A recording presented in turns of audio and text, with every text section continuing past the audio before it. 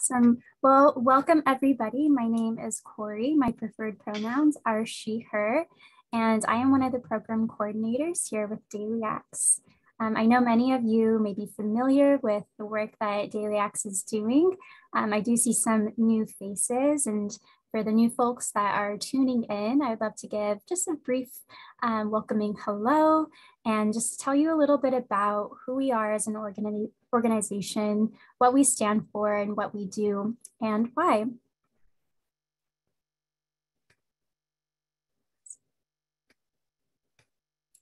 One second, here we go. We are a holistic-based environmental nonprofit that inspires transformative action that creates connected, equitable, and climate resilient communities.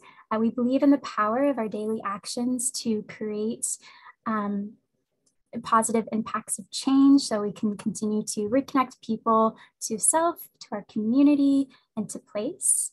We believe that in return, this helps to heal both our society and our planet. We have a three-pronged approach for doing that.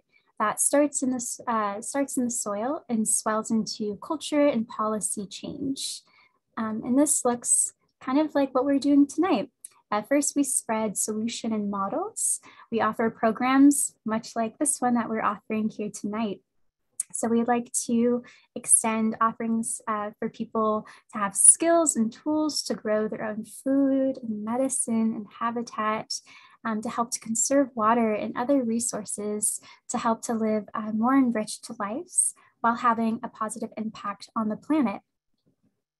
Because we recognize that meaningful change happens with collaboration, we also invest in community leadership through our network and alliances seen through our Leadership Institute for Just and Resilient Communities, our youth-led organizations and leadership programs like Eco to School, and our Environmental Health Coalition.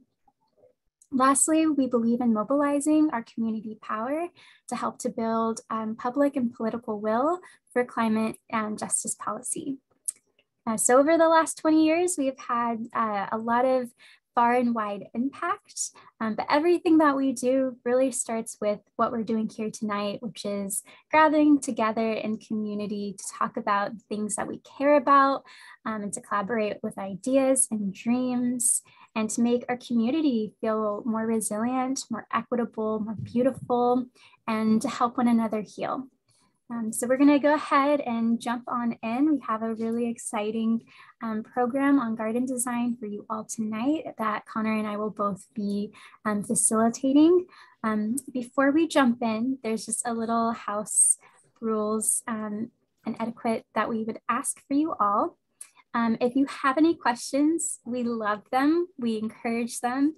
You can go ahead and use the chat box and ask your questions.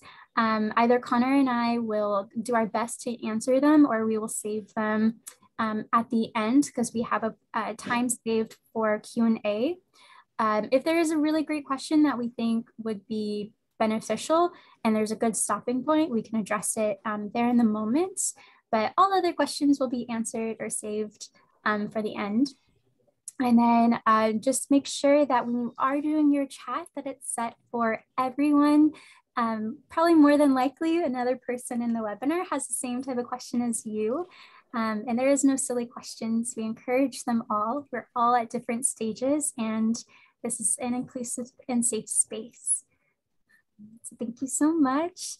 And a little bit about the outline for our time together in our evening is we're gonna jump in and go over how do we create observations.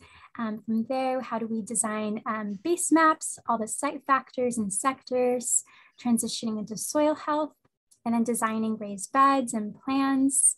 We'll enjoy a visualization exercise, going over then how to select plants, and lastly, going over some design examples. So thank you so much, and I'm gonna go ahead and pass it to Connor. Thank you, Corey. If you could watch the waiting room for me until I pass it back, that'd be great. And really quick, my name's Connor Devane. I'm also programs coordinator with Daily Acts. I use he, him pronouns. I'm really excited to talk with you all about garden design. So the very first step in the design process is, in my opinion, far and away the most important one. It's a really valuable skill to hone over time, and that's observation.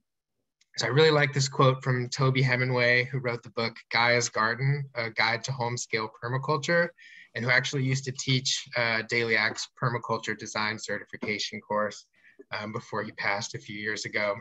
So no human designed an alpine meadow, a tropical forest, or a creekside grotto, yet these wild landscapes are never ugly. They follow a larger natural order that seems to ensure beauty. And so I would go even further than that. You know, beauty is not the only criterion we're looking for. Natural landscapes, when they're healthy, they're self-regulating, they thrive, and they exhibit balance. And we want all those things for our gardens too. So this quote really emphasizes the key to using observation as a tool, which is modeling your systems after nature. And that's really the North Star of a permaculture mindset, which some of you may already be familiar with, some may not. So it's a big topic, but at its core, permaculture is a design framework of observing and modeling systems after nature. It's centered on connections, relationships, and patterns. So where do we start?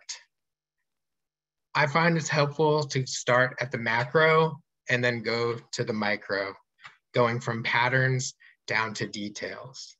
So if we want to create a healthy little ecosystem in our garden, or maybe you manage a bigger area of land, you know, there are some macro scale considerations that you really can't ignore. Things like, what's the climate where you live? When do the rains come? How much rain do you get? How does the sun move across your landscape based on where on the globe you find yourself? How do conditions change with the seasons? What plants can thrive where you live and which would likely not? There are some helpful designations for some of these larger scale considerations that you can find really easily just by searching online, like USDA hardiness zones and sunset zones that nurseries will label plants as to help you make your choices. Here in Sonoma County, we're mostly in USDA hardiness zone 9B, which means temperatures of like the lowest temperature being 25 to 20 degrees Fahrenheit, and then sunset zone 14, which is a little more complicated to explain, but it's good to know what zone you're in. Observation is just a little bit more on that one, Corey, thanks. Such a critical tool, most permaculture designers would actually recommend spending an entire year observing your site before you intervene, because ecosystems are dynamic, they change over time. But I imagine most of us here don't really want to wait a whole year before diving in. We probably want to get things moving this spring. That's totally fine. But I would encourage you to think about the intention behind that year of observation as you move through the design process and as you interact with your garden over time. How are things changing with the seasons? How can you design your garden to work with those changes rather than against them? So just when you're out there walking your garden, look at what's currently growing. You maybe have some ornamental plants, maybe like a stand of redwoods or a turf lawn. How is your landscape trying to grow? What's happening that you're either fighting against or that's happening without your influence?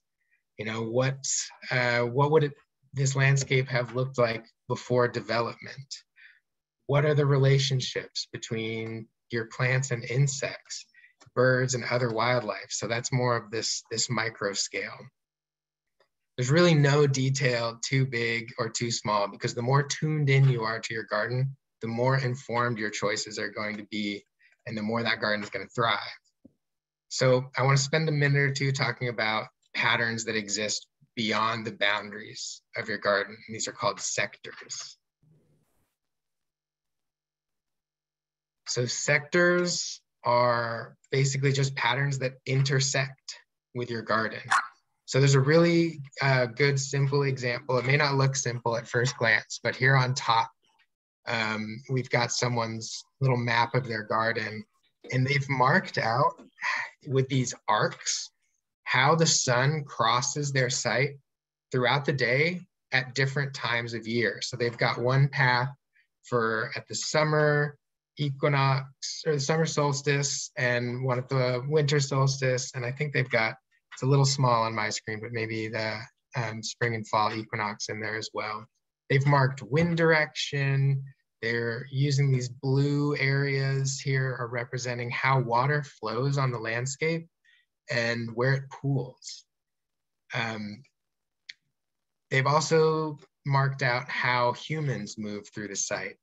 So these are all considerations that are going to be really valuable to you when you're making choices about what you're planting where, or where you're putting structures or other features like a seating area or something.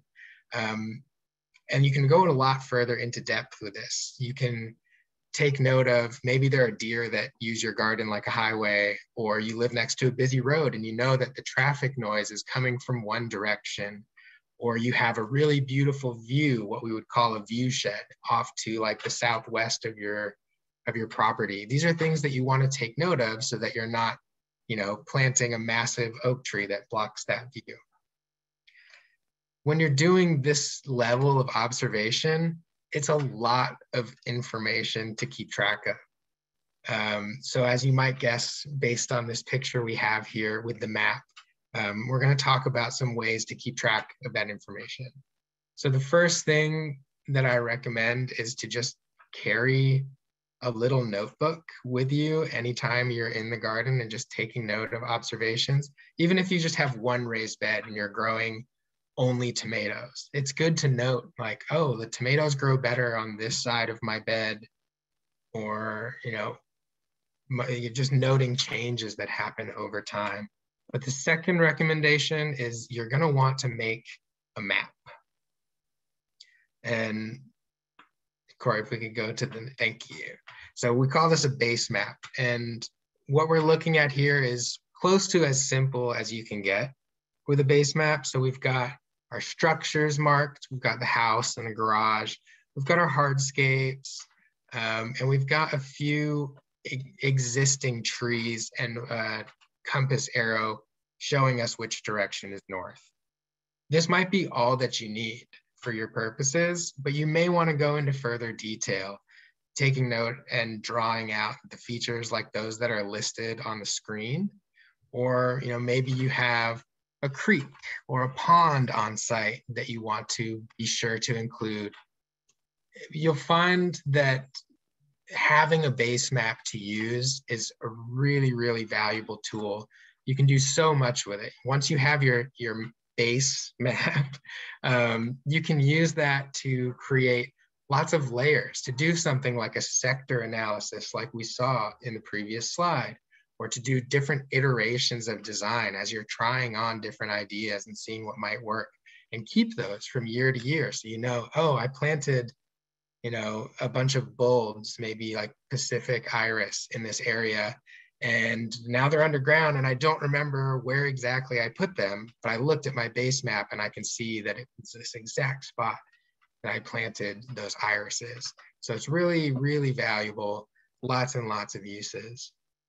And there are lots of ways to make a base map. So I'm going to quickly walk us through a basic example of making a base map. And I'm going to use a software program called SketchUp because that's just what's easiest to do in a webinar like this. But one of the most common ways to draw a base map follows the same idea, but you would use tracing paper or even just printer paper or notebook paper if you have enough light. So I'm going to take over the screen share here really quickly. So you can see, Corey, give me a thumbs up if you're seeing SketchUp. No, okay, let me try that again.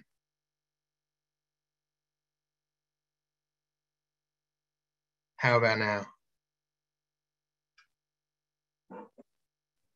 I don't, but let me maybe stop my share real fast. We can see it.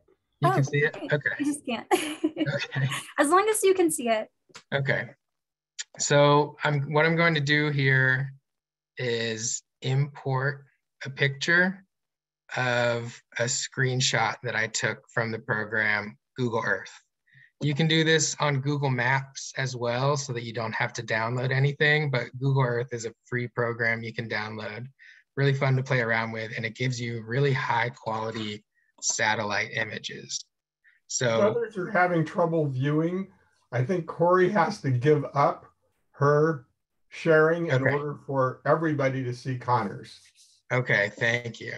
How about that? Can you see that now? Thumbs up, Manny? Yeah. Yes, it's better now. Okay, awesome. Okay. Thank you, everyone. This is what's beautiful about meeting format rather than web format. I appreciate the help. Okay, so what we're looking at, I just chose a random house, Petaluma, this example. So if you go onto either Google Maps or Google Earth, you type in your address, and use satellite view, you're going to get this wonderful to use this software, which is not free, and hopefully my internet will cooperate. SketchUp is competing with Zoom here. But you would print this out and lay tracing paper or any kind of paper on top, and you would just draw out the important features. So I'm going to start here with the property lines. And I'm going to go pretty rough here just for example's sake. I would draw out my structure.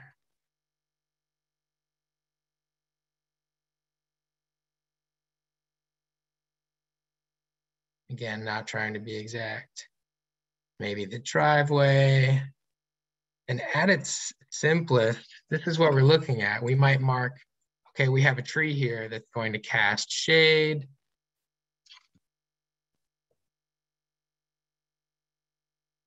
And then if we want, we can delete the satellite image. And this is a very hastily drawn but acceptable base map. And you know, we would probably want to capture, the good thing, something I like about Google Earth over Maps is it does give you your compass bearing and a scale. So I'm going to end my share. If you could start again, Corey can talk about how you can scale a map and a few other methods for making a base map.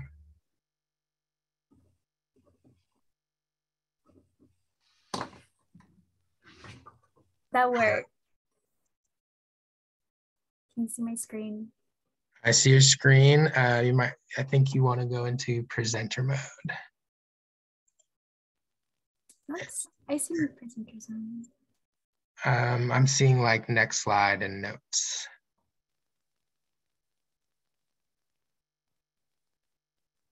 And to answer the question in the chat, yes, we will be sending this recording out in a follow-up email, and we'll also be posting it to our website where you can find all of our other recorded webinars as well. But we'll send it out in the coming days so that you can see anything that you missed. All right, so if we can go to the next slide real quick. So that was a very quick glance at one way of making a base map. Kind of the tried and true method is the tape measure and grid paper, which I'll talk about in just a moment. Maybe there's an existing map of the property. Maybe the previous homeowner or whoever owns the property you rent happens to have a base map that you can use. And they might just have the aerial photo that you could trace like we talked about. If you have a drone or you know someone who does, they could take an aerial photo. And then there's always the option of hiring a design firm to make a base map for you. This is certainly not the DIY free option, but it's going to ensure that you have a really, really accurate map, which can be really helpful, especially if you're looking at making a really sophisticated design plan. So maybe you don't want to use the computer at all. You want to do it in a way that gets you out in the landscape and you're making observations while you're out there. You can do the tape, measure, and graph method.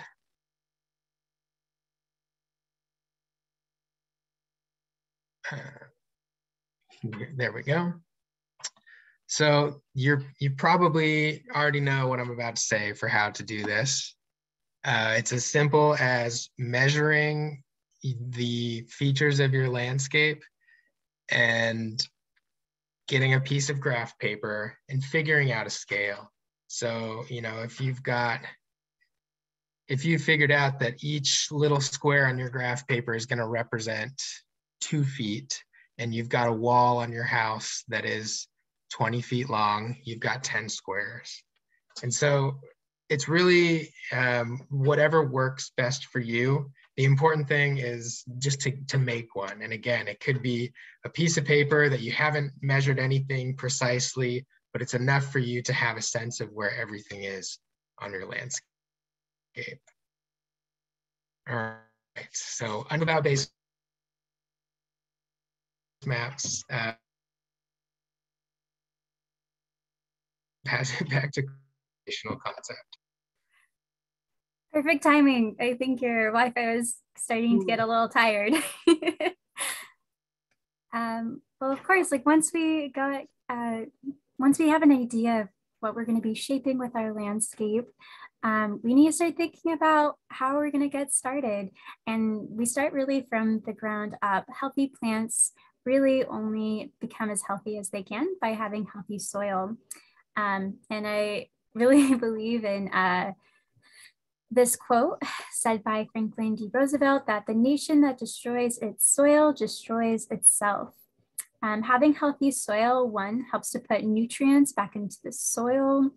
You help to create an ecosystem that thrives and creates biodiversity, helps to create the soil food web for a bunch of microorganisms, fungi, bacteria, worms, creepy crawlies to kind of move within this network, these channels within this like really spongy, healthy, vibrant soil that we're creating. And healthy soil also helps to conserve water, helps to sink it and to store it. And it also helps to sink carbon and take it out of the atmosphere and place it back into the soil. And so many of us might be asking like, well, what type of soil health, what type of health is my soil, how to get started, and how can I test it? And so there's various different methods that you can try. This is one of them called a percolization test. You know, part of creating healthy soil is knowing what type that you have. Many people here in Sonoma County probably are working with clay or clay loam soil. And this test helps so we can see what plants are going to thrive with this environment, and maybe how much you're going to need to amend your soil if you're wanting to put in specific plants, right? Maybe you have like a really clay soil surface that you're working with, so you might need to amend it a little bit more versus if you have really sandy soil.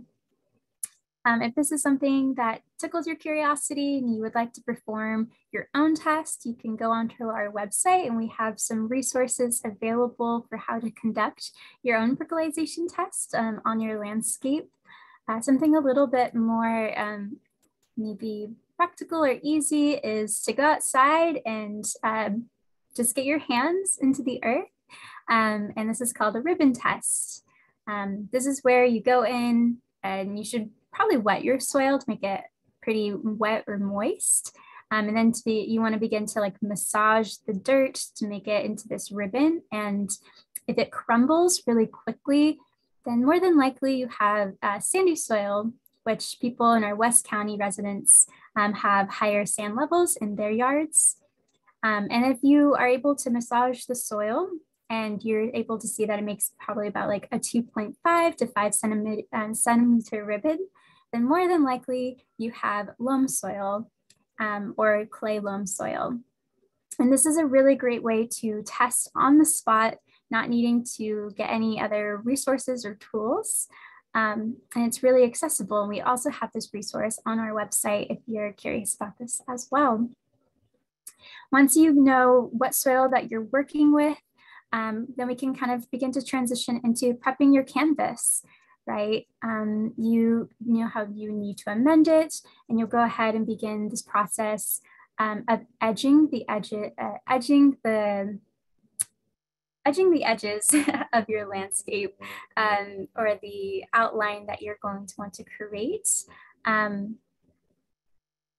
I recommend that you do this process before you lay out the cardboard and the mulching. Mulching is a really great way to suppress any weeds. It's also a really great way to help to cover any irrigation and to conserve water, to sink it into the soil. It also decomposes material and creates healthier organic matter, which in return creates healthier plants. It's also really aesthetically pleasing, and there's a variety of different mulches that you can select from. Mulching as well can save up to 12 to 25 gallons, and we love that, especially here in Sonoma County. In Petaluma, we're still in a stage 4 drought, so any little bit helps. And so by edging, you're creating or carving out a ditch along the boundary line that you would like to have. So maybe that's between a pavement or the sidewalk. And this helps to suppress weeds, and it also helps to allow the mulch so it doesn't fall into the ditch or doesn't overflow into the grass or sidewalk. Oh, sorry, wow, that really went deep. After you've done your edging, you'll go ahead and lay about 2 layers thick of cardboard. You can do about 1 inch, after that you'll do about 1 inch of compost. One thing about cardboard that you can do is like grab and grow, you can get layers of rolls of cardboard, or you can upcycle any cardboard material that you have. It's really helpful. And then after that, you'll mulch and then begin your planting afterwards. And we also have resources on our website if any of you are curious about this as well and would like to learn more about the prepping your canvas and mulching or any of these other following steps. Great. And this transitions us into how to create raised beds. A lot of us, I know for myself, I'm a renter, and so I don't fully have the capacity to redesign my entire landscape or backyard, whether that's space, whether that's finances, or being a renter, not a homeowner. Being able to control a little micro or little ecosystem in my backyard is something that's so really important to me because I love to garden, and it helps to keep it contained. Raised beds also help if you have poor soil health. You get more control over the health of your soil that you want to grow your plants within. It is more contained as well, and it's really great if you don't have space. And it helps to also helps with any pest management that you might have. A pest that we have here is a cat, and so we've had to like build a cage over a raised bed. But if you have any mice or other rodents like groundhogs or gophers, this helps to mediate some of those problems that you might have in your gardens. I also think that raised beds are really aesthetically beautiful. And when you get started with your raised beds, it's really important to write everything out and to document it. Don't trust your memory. You might think that you'll remember it next season, but then the next season comes or the next year and you might forget like, oh, what did I grow or what did I have problems with? So it's really important to collect the data that you are creating and knowing how your garden wants to grow in the ways that might need to be amended. For example, I love this picture here. You have tomatoes that uses a lot of nitrogen within the soil. And so you might want to plant green beans or other materials to help to naturally amend the soil and put nitrogen back in. And that's going to help to seasonally plant and work with our gardens in a more holistic and natural sequencing. And I will say garden amnesia is a real thing. And so this is part of the base mapping as process as well, and creating the structure and the outline so that you're setting yourself up for success and your garden as well. So we're gonna just go over how to get started, right? You wanna pick an ideal location. Pick a spot that you're actually gonna wanna go to. You might not want to put it all the way at the opposite end of the garden, because after a long day, it might feel less motivating to go out there and to do some gardening. So maybe you kind of want it close to your kitchen because you're gonna be wanting to plant some yummy herbs that you wanna go out and quickly grab, like some parsley or basil or rosemary, and take it back to your kitchen to cook with. This is also really ideal too to think about the location because of watering. You know, maybe you're going to be using a watering hose or a spigot, so you might not want to walk all the way to the other end of your property, and you want something pretty convenient. Maybe you're using a garden hose. You want to remember to like wheel it back up if you're going to be doing any mowing or any other aspects like that too. So it's really important to consider all of your surroundings.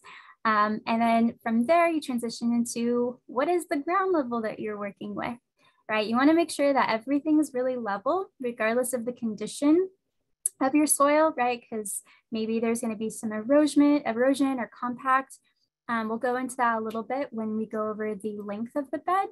But as things decompose, we're going to be working with that soil level. So if it's topsy-turvy, then that might be problematic when it comes to the building stage. In that building stage, kind of already went over irrigation and watering.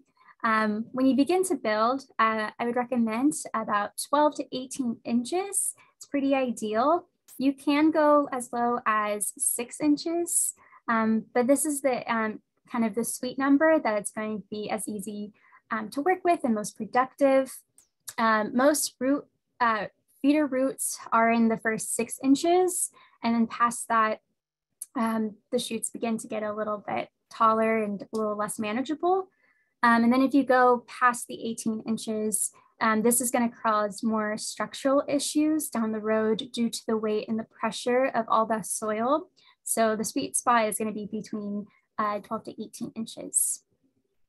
And this is going to be really helpful too when you're considering height, is to think about what different crops you're going to be wanting to put into your raised beds and the space that you're going to be needing. You know, root vegetables are going to require more space, whereas herbs are going to require less.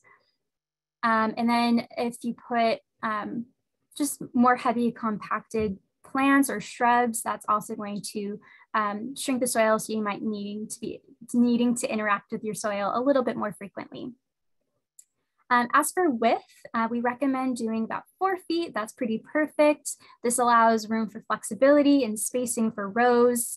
And it's really important that you're able to kind of reach into the bed with your body without having to step in, because that can damage the soil and plants. You want to be able to make sure that you can work your bed and amend or weed or any other things that you're going to need to be doing.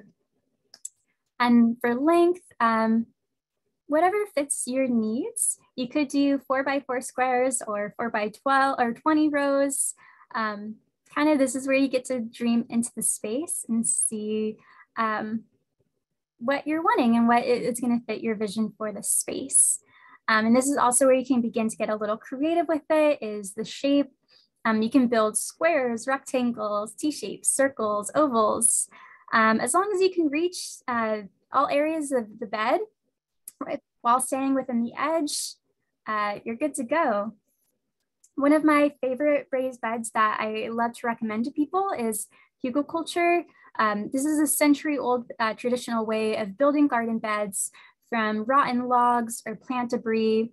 And this is a really great way to naturally amend your soil. It helps to conserve water and recycle rotten logs or debris that you might otherwise throw away. You start by layering all the debris at the bottom, and then with like sticks, leaves, and straws, working your way up to the compost and topsoil. And as you begin to plant, things naturally decompose, and all that material breaks down to create really enriched, healthy organic matter that creates healthier plants. and you can continue to create rotations, and that creates a really vibrant ecosystem. I'll show you this pretty fun video that I made.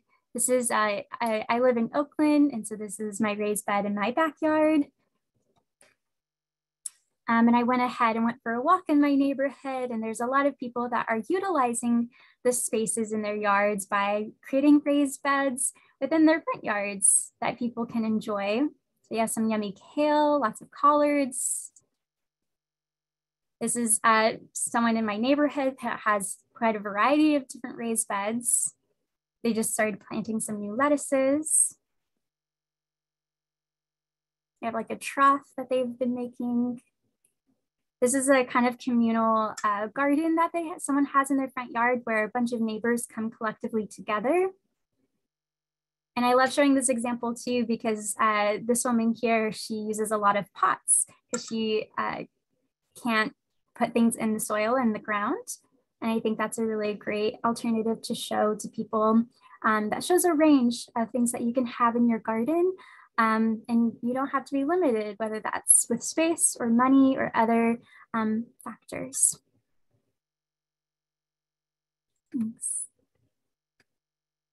Right, and so as we begin to kind of create observations and creating ideas, I think that this is a really nice stopping point to kind of begin to let that information saturate and sink into us, but not really lose what your dreams are for your space. And I'd love to lead everyone through a visualization exercise and kind of to, if you feel that it's safe to do so, you can close your eyes. And I love for you all to just like picture yourself being in your space and to really see what you're going to be working with.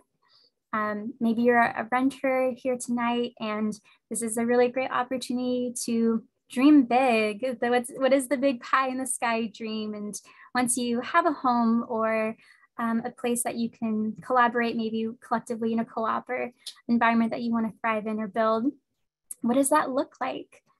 And so if it feels good, you can go ahead and close your eyes. I'll close mine with you. And you can really sink into my voice and sink into the space and begin to think about what it is that you want to be creating. When you close your eyes and you place yourself within your garden and your landscape, maybe you can think about what season it is, what's growing, what are the colors that are surrounding you. Is your garden going to be a place where you can go and relax and meditate and recharge? Or is it a place that you go for inspiration and you want to feel energized? And so maybe you have like a lot of bright colors. Maybe you want to create a habitat to invite critters and life to your yard. Maybe it's a place for animals or for children to play. Thinking about all of the layout of the land, you can start to put your vision and your taste into what you want to enjoy and what you want to see.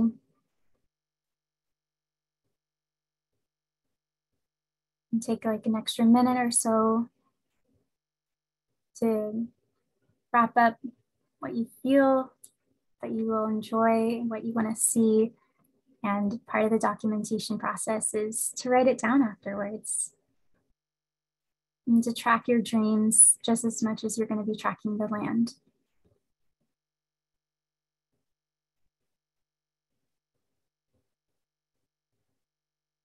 It feels good. Take one deep breath with me. You can open your eyes. Awesome. I'll go ahead and pass it to Connor as he leads us through how do we begin to design and put some of those dreams that we have into the land, and how do we select the plants that we want. Thank you, Corey. Can we actually start with the Petaluma Library slide instead? Yeah, perfect. Thank you. Oh, I hope you all enjoyed that as much as I do. I have a lot of ideas for changes to make in my garden, and it's always fun to step into that sort of visualization, imagination space. So that was something that someone who used to work at Daily Acts did a few years ago at the Petaluma Library, which had previously been just turf lawn and is now my favorite of Daily Acts model site gardens. So before we jump into the nitty-gritty of plant selection and other design considerations, I just want to invite you to take a look at these two pictures and share in the chat anything that you notice that you're seeing. What's standing out to you? What do you like? Where are your eyes drawn? Do you notice anything about the various plants you see, like their sizes, their colors, textures? Yeah, just no wrong answers, whatever stands out. Color, differing heights. Definitely. Shrubs, so less work. Yeah, I love, as our program director likes to say, shrub it up. You know, you can fill a lot of space and shade out a lot of weeds with shrubs. And they do a really good job of sequestering carbon. Just give it one more chance if anybody else wants to share something. The walkway allows you a clear path for being in the space. Absolutely. And for me, the walkway really draws my eyes that direction. You can't really see in this photo, but next to this wonderful Pakistani mulberry tree that we have, which is prolific and creates the most delicious fruits in late spring, I highly recommend visiting. We have some benches and a seating area, kind of a focal point in the garden. I see someone called out the great differences in color. Yeah, absolutely. So those are things that I'm noticing too, and they bring to mind this concept of anchoring features. So an anchoring feature is a great place to start if you aren't sure where to start, especially if you've done sheet mulching, you've got that blank canvas that can be really intimidating. Corey, I know my internet's been off, but there, if we can go back to the anchor slide. There we go. Thank you. An anchoring feature is just a focal point. It's an element in your garden that draws the eye and sometimes even like demands attention, right? These are elements that we design around. So they can be things that already exist in your garden, like maybe you've got a really beautiful manzanita that you want to highlight with the way that you plant the rest of the landscape, or they can be things that you bring in specifically for that purpose.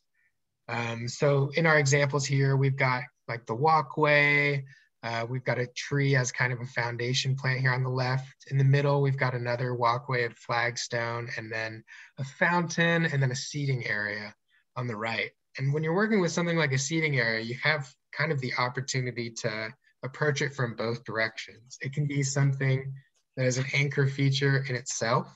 You know, you're designing your garden in a way that makes it look like a really inviting place to sit, so that you walk into the garden, or maybe, you know, someone comes to visit you and they walk in and they're like, I want to sit there.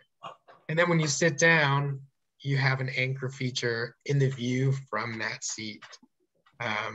You know, maybe you walk out your back door and the pathway leads you to a couple garden chairs. You sit down and you see a fountain like we have in this middle example here. So other things you could consider are arches or trellises and retaining walls, really playing with the like different planes and different height elements. So once you have an idea of where you're trying to draw the eye, if you want to take that approach, which I like, because you can have a really beautiful garden that's beautiful everywhere you look, but to me, I like to almost tell a story with a landscape, and anchor features help. But once you've decided on whether you want to work with those or not, we get into the concept of selecting plants, which can be really overwhelming, but also really fun.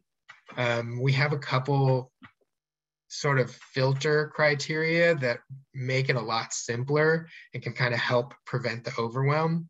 So it's a concept in permaculture design. It's not exclusive to permaculture by any means, but it's stacking functions. And in general, the idea in a permaculture garden is any plant that you plant in your garden should be, providing at least 3 functions. And those can be features that are inherent to the plant itself, or they can be situational. So for example, a plant is water-wise because of the plant that it is, but it could provide shade situationally.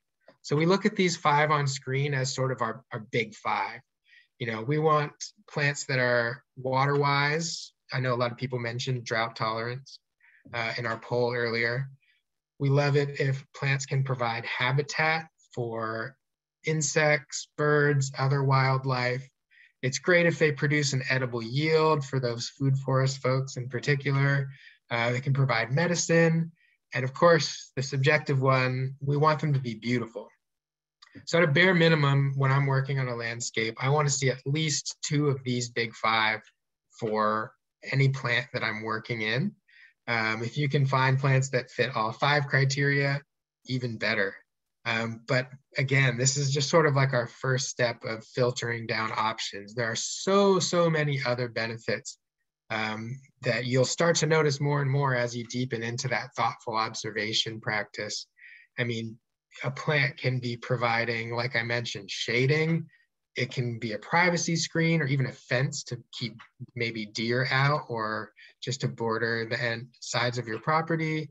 It can mine nutrients from the soil. It could repel, creatures we might call pests, and it can attract beneficial insects, fix nitrogen, timber, fiber. It can have a lovely fragrance. There's really so many different considerations, which is why we offer these 5 to make it a little simpler. And when we're talking about the beauty side of things, well, actually, really for all of these categories, I'm just gonna pass it back to Corey to go into a little more detail. Thanks, Connor. A few characteristics that we're gonna look at is being water-wise. I know that's a lot of people's concern and motivation when selecting plants for their garden. Right, there's water-wise and there's non-water-wise. Most of us here in Sonoma County, we're pretty familiar with what's going on within the climate crisis and how planting is affected by water, and also how plants that have water can have a little bit more success. And so when you can help your yard by selecting plants that might that have been adapted over the years to be drought tolerant, then you're setting yourself and your yard in the landscape for success. And you also you don't need me to tell you why it's important to have water-wise plants anymore besides that.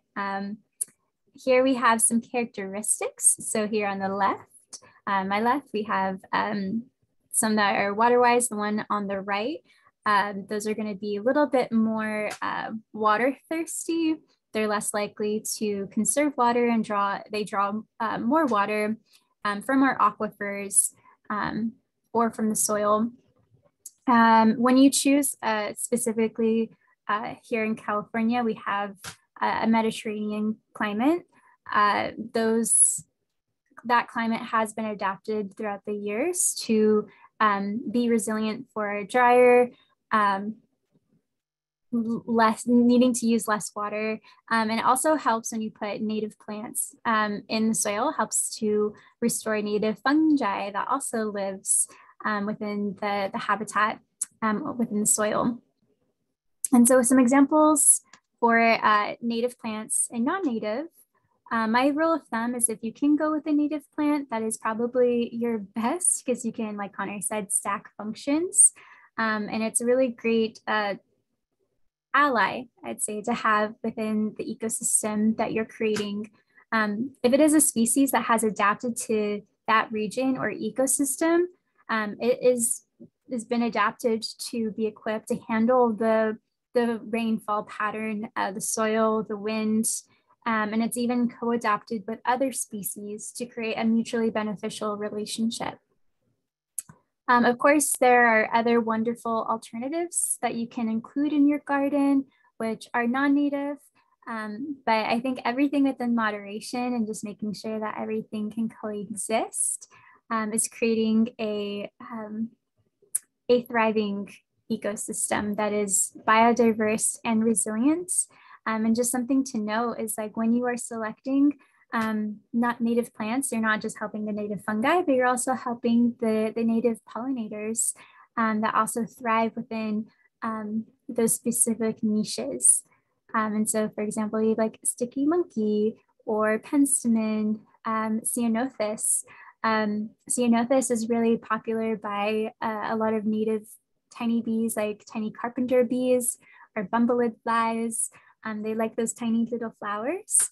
They like to collect pollen. They might not be like bumbleid flies. They have like really long tongues. So they do like to collect the nectar. And so they might really go towards the penstemon. And so if you can choose like California native penstemon, that's going to be helping the native bumbleids or other flies or bees that you might want to bring into your yard and to invite them in.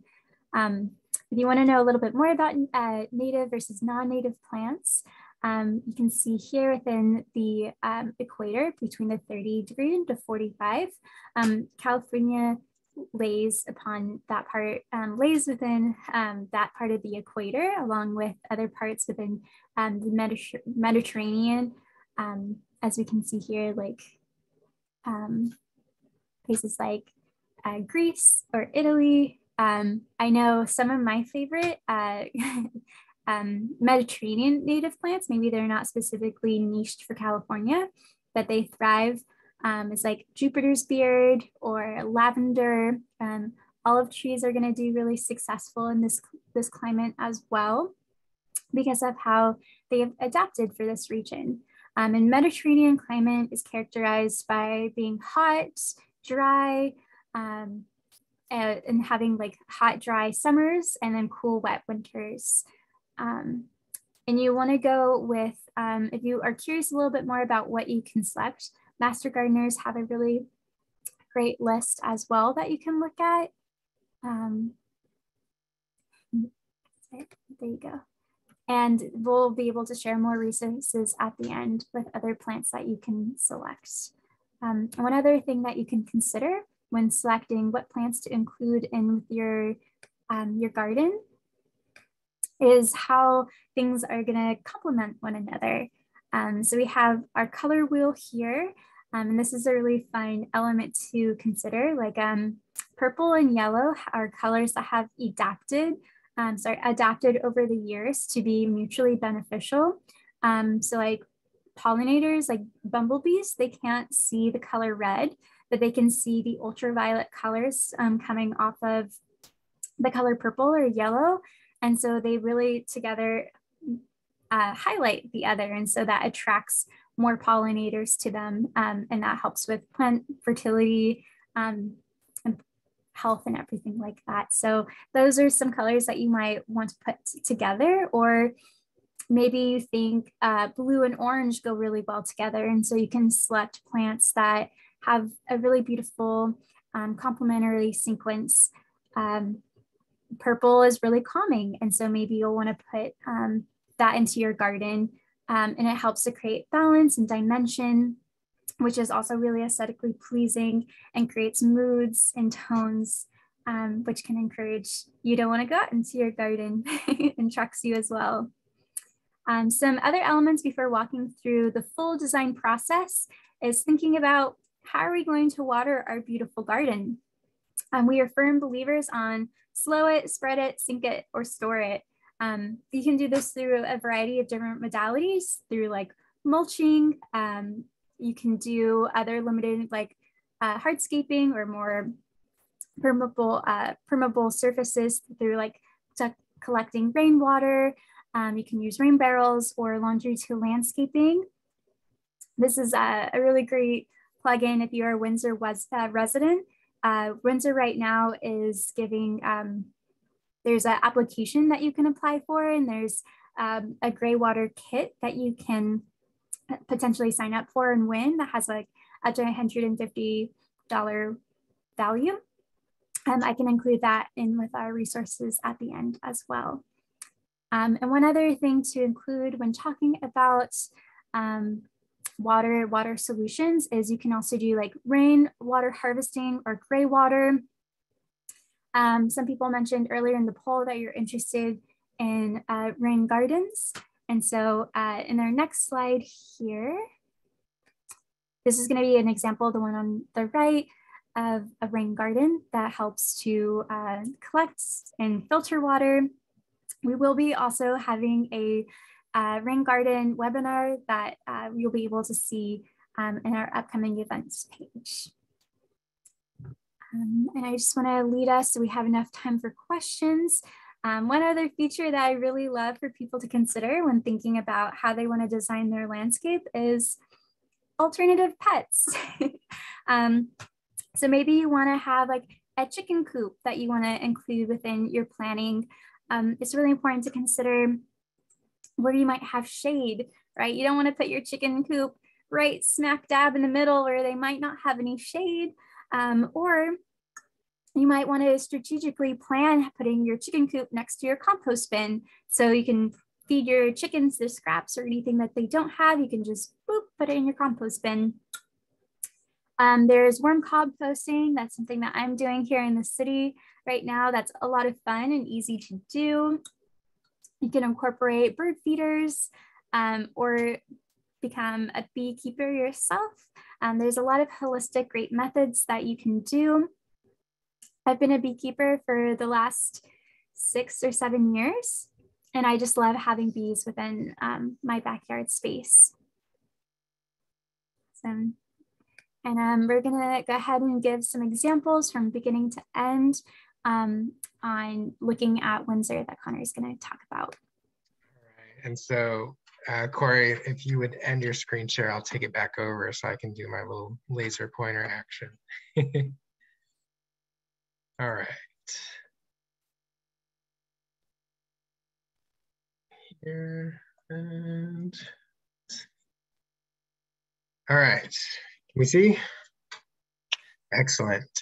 So yeah, I'm gonna just take us through an abbreviated version of the design process used for these 2 home sites that we designed a landscape for in Windsor last year.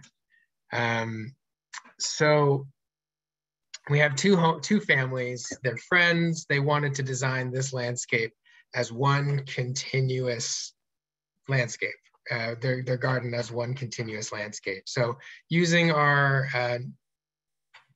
thoughtful observation skills, just noting some things that jump out right away here.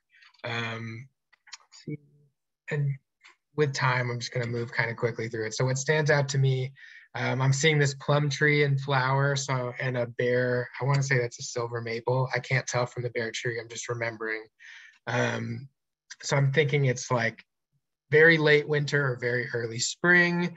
I'm seeing a lot of turf. I'm seeing some hardscape along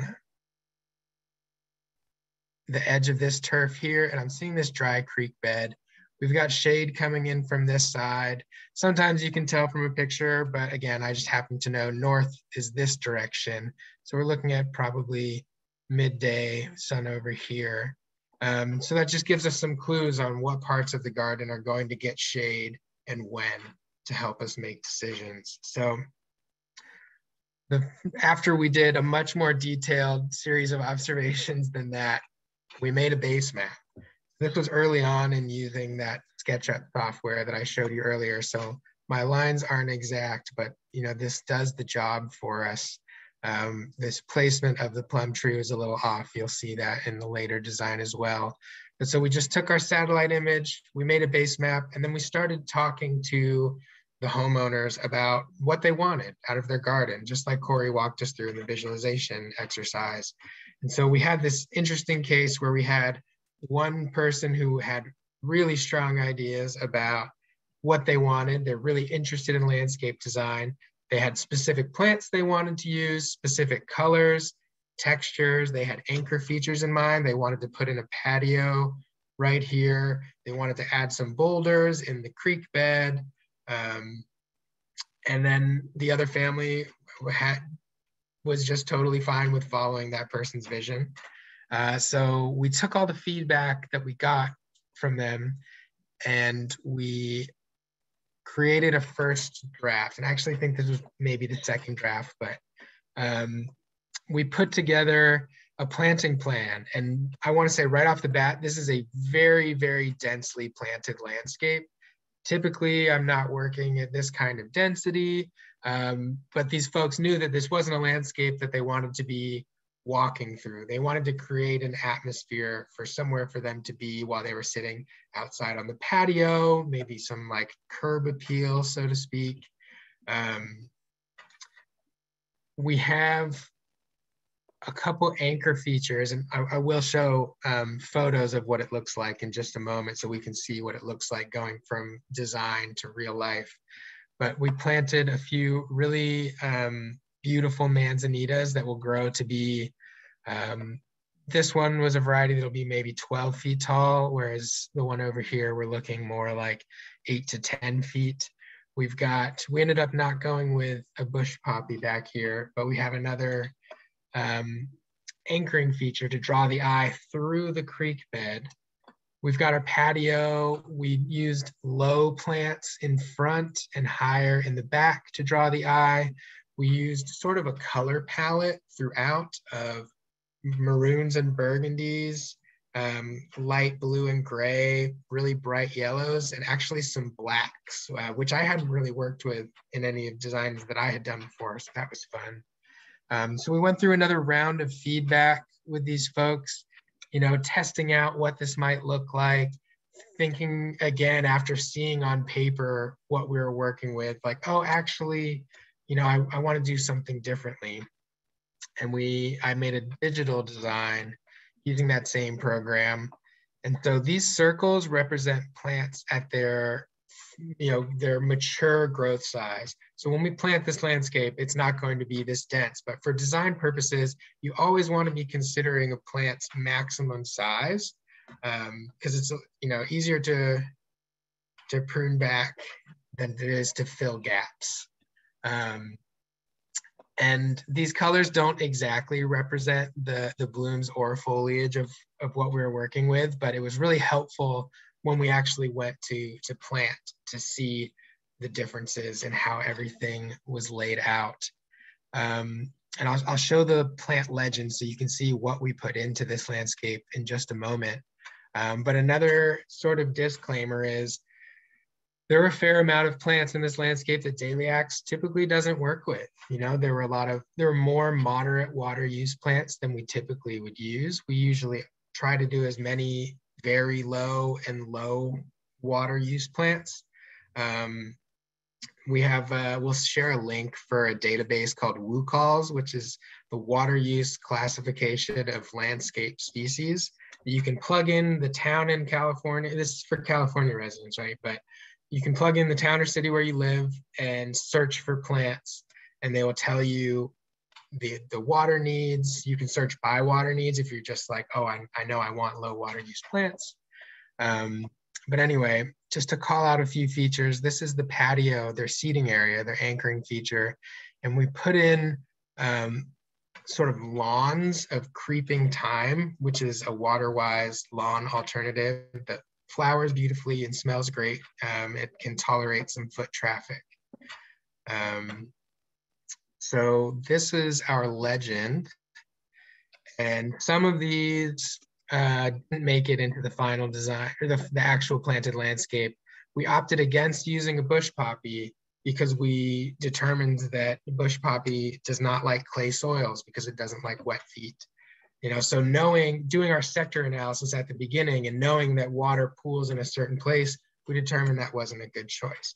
We went with a native tree mallow instead. Some of these species, we have the cushion bush. That's an Australian plant. It's actually really wonderful for our climate, but for some reason isn't very common around here yet. it was really hard for us to source from the nursery. We ended up getting it, but it took some time. This variety of fountain grass is very popular around here, and that might be the reason why we actually weren't even able to get our hands on it when the time came to plant. So just kind of underscoring that you make your design, depending on your timeline, you may have to improvise and change things up. And just one last one to call out is this Nandina, which is heavenly bamboo. That's a plant that, typically Daily Axe does not work with. The homeowner felt very strongly about including it, so we compromised, but this does not fill more than one of our big 5 criteria that we outlined earlier. Depending on who you ask, it doesn't fill any of them. Some people don't think it looks that nice, but it's not that water-wise, it's moderate, it's not edible, it's not medicinal, and rather than providing habitat, it can actually be dangerous for birds who mistake the berries for an edible species. So just wanted to call attention to that because it's very commonly planted, and I would advise avoiding it. So I took a couple pictures of this landscape a few weeks ago, and there are a few things I'd want to call out. I apologize, not the best time of day to take a picture. The shade makes it a little hard to see things. But as I mentioned, on the design, those circles show things at their full maturity. Things grow at very different rates. So depending on your budget, you could buy a manzanita that's already 4 feet out of its 10 feet maximum size of growth. That's going to cost you quite a bit more. So this is our 8 to 10 foot manzanita. You can hardly see it. It takes a while to grow. So right now we have these pretty rangy looking pineapple sage, wonderful plant, beautiful, it has a really great smell when you crush it. This variety smells like cantaloupe. Good for pollinators, specifically like hummingbirds, but it could use a prune. So right now it's almost acting like an anchoring feature, which is not part of the design. Similarly, you can't see our artichoke agave in the sea of fescue. So knowing that when you go from design to your planted reality, it may take time for the plants to catch up to your vision, and it may not turn out the way you expect at all. So we have one more angle here where you can see we have another manzanita. This is our thyme lawn, which I think turned out really nicely. Windsor has been under really strict drought regulations along with Healdsburg. So we're actually really happy with the survival rate of these plants despite that. And just to call out a couple last anchoring features before we move on, we have this really very large boulder that kind of captures your attention, leading to the seating area. As these plants grow in, you'll have a sort of backsplash of really colorful blooms. We've got another thyme lawn on the backside, and we'll have flowering plants coming up here, which is another point. This photo is taken in winter, so we're not seeing a lot of those lovely colors that we designed for. So when you're designing, it really helps to consider seasonality. It's great to have something blooming at all times of the year, which we happen to have at our Petaluma library site. So this is a really, really beautiful hand-drawn design. If I had the skill and the patience to make designs like this, I would definitely do it rather than my computerized ones, but that's what works for me. So just again, really emphasizing there are so many different ways to do it.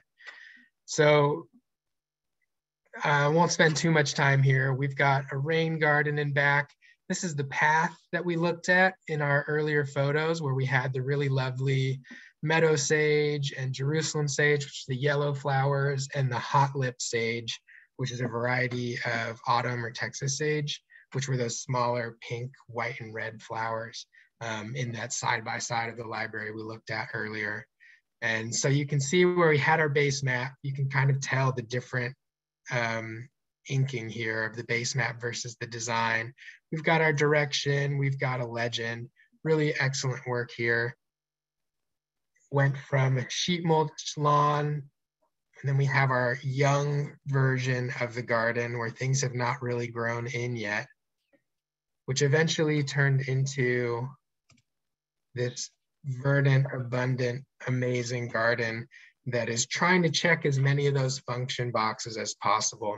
So if you go to this garden today, there's actually a statue here in the center of this seating area, as well as some complementary ones off to the side that provide those focal points. We've got food producing plants all over the place. We've got contrasting colors. We have different heights and textures. We've got something blooming every month of the year, which is great for our pollinators.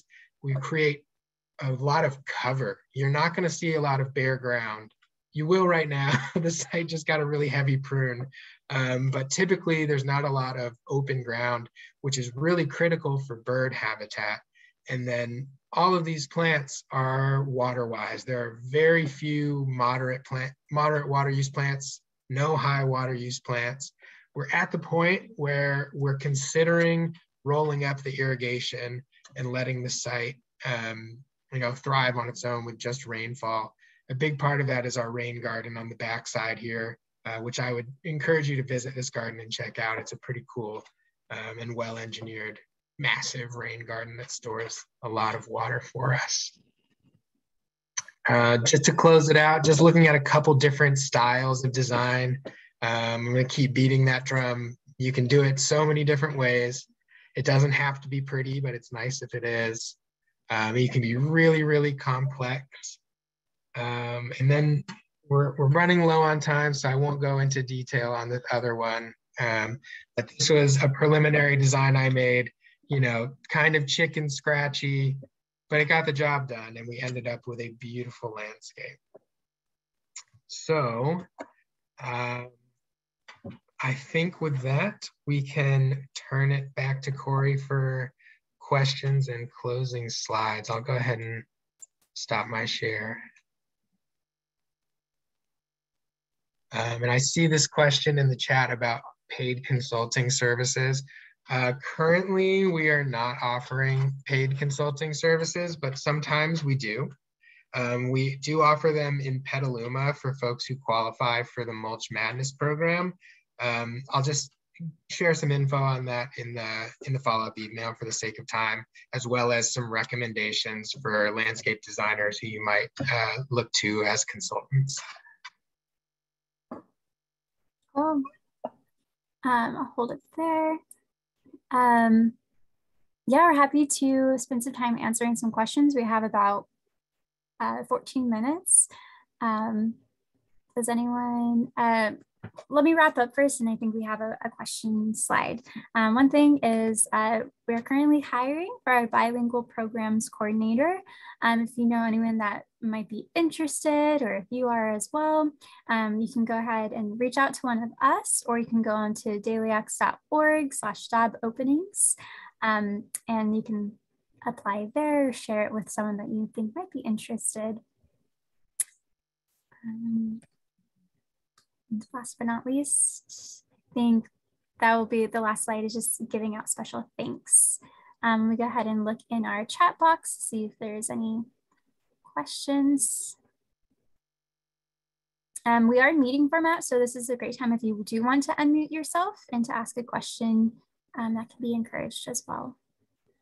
I saw that Bev asked, does it make sense to plant non-natives? They're not part of the family of insects and birds that live here. Right, that's a really great question to ask. I think it's one to consider that we live in a world now where there's a lot of species that have been introduced that are part of our ecosystem that provides, benefits like honeybees. We need the honeybees. They are technically invasive species. They don't necessarily outcompete a lot of native pollinators, because they have different food that they like to go towards. So planting a large array or diversity in your garden is going to help to create food and habitat for animals, whether that be pollinators or birds. I see a recommendation from Nancy, which is a great point. That Sonoma County Master Gardeners Garden Sense program is free. They're lovely people with a wealth of knowledge. I just reached out to them today for a question about a project I'm working on. Mimi Enright is a friend of ours who does a lot of work around fire resilient landscapes as well. So excellent resource that you should absolutely avail yourselves of. I have a question. Mm-hmm. Can you hear me? Yes. So if you're, can you just plant right into the cardboard slash compost slash mulch? You know, Yeah. You cover that whole thing and then you just you basically cut a hole through the cardboard because, you know, it's not going to rain very much more. So it's not going to break down.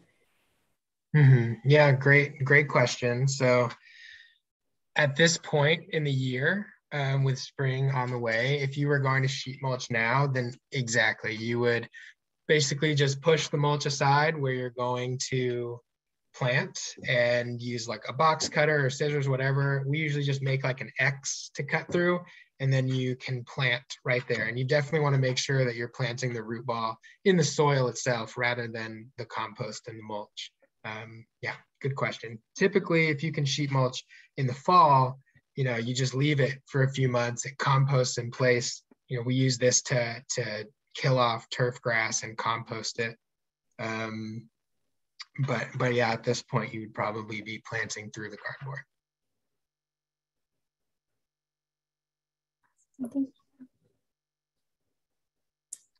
Chris asks, for adobe soil, do you recommend working in amendments prior to layering cardboard, compost, and mulch?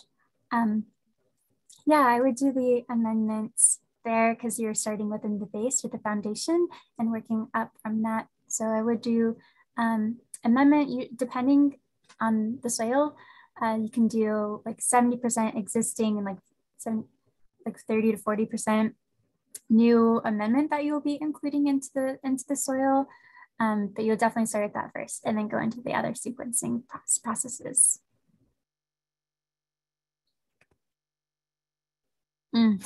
Bev asked a question about Bermuda grass. Seems to grow through everything. Yeah, Bermuda grass is a pest and sheet mulching will not kill it. It will impede it, but because Bermuda grass grows through its rhizomes, it's a very resilient plant that I both admire and really don't love. So there is a process we use sometimes that is really only effective during the summer called solarization. You basically take a sheet of UV resistant plastic, like 6 millimeter thick or more, and you wet the area that has Bermuda, you lay the UV resistant plastic on top, and then you basically hold down the edges with rocks or bricks or whatever you have on hand. This is really only going to work in an area that gets a lot of sunlight, like 8 to 10 hours or more during the summer. And basically the sunlight will, you know, create steam from where you've wet the soil to kickstart the process and essentially bake the Bermuda grass till it kills it. Even that process is not foolproof. Unfortunately, the best method we have for you outside of that is to remove it by hand. It will continue coming back, but less so after each round. So we're always looking for better ways to deal with Bermuda that don't rely on synthetic chemicals or fire. So if anyone has some, feel free to share it in the chat or follow up with us. I see a question about recommended plants specifically for a rain garden. I think they can be different from the drought tolerant plants. That's true. So rain garden plants are typically, they typically are drought tolerant. They're ones that don't mind having wet feet in the winter, fall, winter, and spring months, but will tolerate dry summers. So we have a list of these that we can send in the follow-up email, but things like sedges, like native sedges, for example, are really good. Bog sage is a favorite of mine that we have in the Petaluma Library Garden. It can grow like 6 feet tall and have these beautiful blue flowers. a lot of these grasses, sedges and rushes are go-tos. There are a lot of options. And then as you go like on the edges of the rain garden, you'll work with more and more drought tolerant plants, things like sticky monkey flower on the kind of the mid ground of the slope. And then on the top, you can even do something like California fuchsia. But like I said, we'll share that resource in the follow-up email with our list.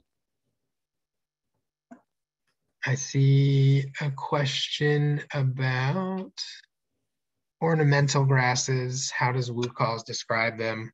Well, so it's just going to depend species to species. So there are ornamental grasses that are really low water use, and then there are those that are not very low water use. And it kind of depends. A big differentiating factor is whether it's a native grass or not. So something like deer grass, which is a Muhlenbergia, is low water, but there are like pink Muhlenbergia, which is native to parts of like eastern Texas, is a moderate, according to Wucal's. So it's really a case by case. So if you have specific ornamental grasses that you want to work with, I would just plug them into the Wucal's database and see what it comes up with.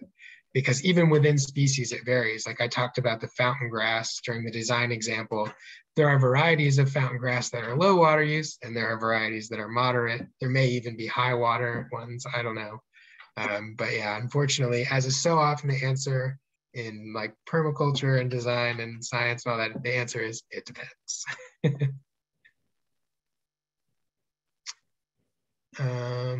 Yes, JL Industries is selling plants.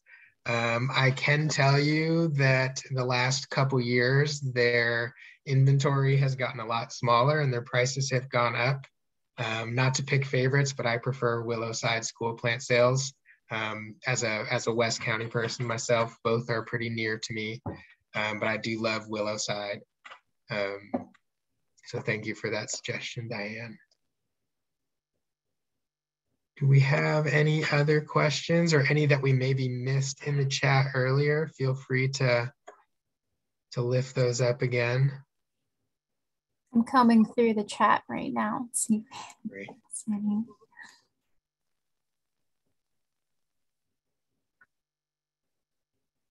Bonnie, you're in a new location and first garden. Well, that's exciting.